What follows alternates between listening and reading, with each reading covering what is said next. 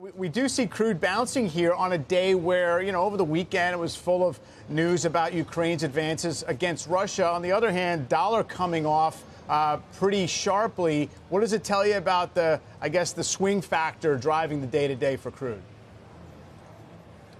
Yeah, and good to see you, Mike. We've definitely been caught up in the macro influences of the overall market here. Certainly the march of the Fed and the other central banks put downward pressure on crude oil over the past couple of weeks and kind of bottomed out last week. You guys are talking a lot about the various asset classes finding some bottoms. Looks like crude found a bottom there last week, down around 82, 83 area, and coming back now. I think part of the issue is the dollar coming off. And that's because the dollar has sort of, I think, consumed all of its first mover advantage, if you will, in terms of the Fed being way out in front of all the other central banks in terms of tightening, which put a shine, on the dollar. And that inverse relationship exists with dollar-denominated commodities like crude oil. Dollar goes up, those commodities tend to get some downward pressure. Not 100%, far from it, but if the move is big enough in the currency, then it happens.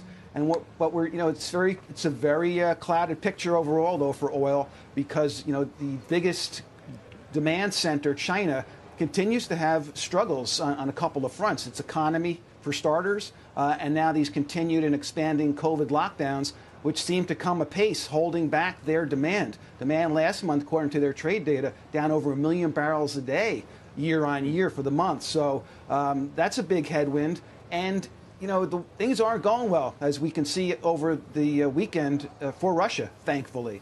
And to the extent this war has an end, potentially, one that doesn't include a future for Vladimir Putin, the supplies from Russia all of a sudden are looking a lot more secure, potentially.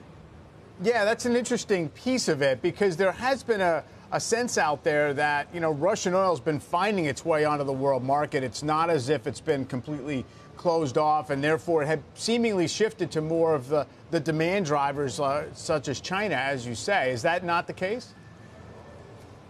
That's very much the case. Look, the biggest fear in the market back in March when this war was initiated by Russia was a significant loss of Russian barrels. That just hasn't happened. There's been a reordering of the supply chain. India stepped up in a big way, as did China, of course, for huge discounts. And now, of course, though, the big worry in the market is two things going forward, if you're, from a consumer's perspective. This upcoming winter, obviously, and we have very tight diesel fuel and winter heating fuel stocks going into the winter, and this December 5th sort of cliff in terms of the EU potentially finally foregoing all Russian crude oil. But this price cap idea is starting to get some currency because it may be more workable than at least I thought initially.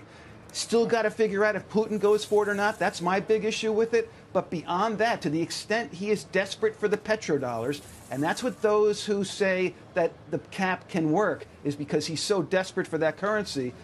If we maintain the Russian flows of oil, then the economic situation in places like China and some of the other factors, particularly the central banks engineering a soft landing, hopefully, come into play and keep a lid, if not downward pressure on prices.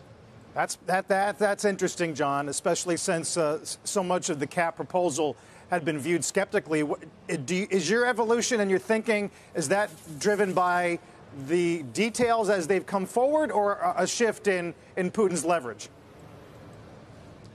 It's kind of both. The details as they've emerged make it a bit more palatable. I'm not sure the price capital would be necessarily all that horrible for Russia. Is it something Putin can swallow? And again, some of the pushback that I had gotten from my own skepticism and really disbelief in the whole scheme is his desperation. Apparently, he can afford to lose the gas revenue. But the oil revenue is a different story, and the other issue for Russia is that they don't necessarily have storage capabilities and would be damaging to the Russian oil industry if a big part of their exports and supply chain was to be foreclosed. So he may be stuck with it after all, and it could be something that's workable. And again, that would help the supply situation.